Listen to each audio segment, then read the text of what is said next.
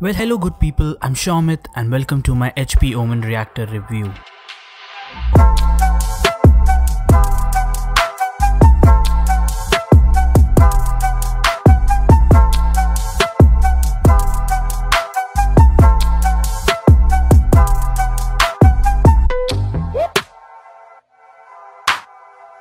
The HP Omen Reactor comes with a DPI of 16,000 with a dedicated DPI cycle button.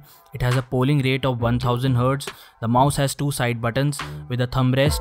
It also has a 2 meter long cutting edge metal cable with adjustable palm rest. The mouse has RGB with 16.8 million colors.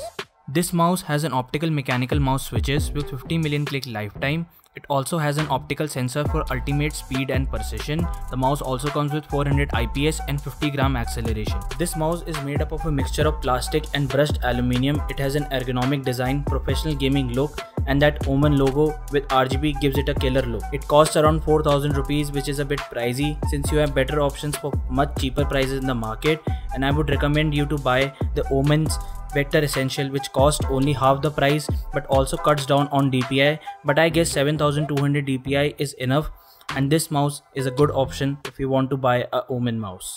The metal cable, although being robust, is heavy and it feels like I'm tugging against the cable and it ruins accuracy in game, and I also feel that this may be the only con of this mouse.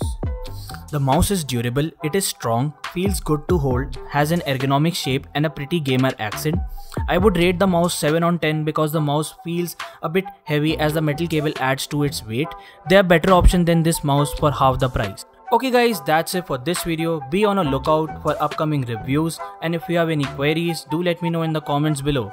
And if you have some specific gear that you want me to review on this channel, do let me know. That's all for this video. This is Shaumit Seth signing off.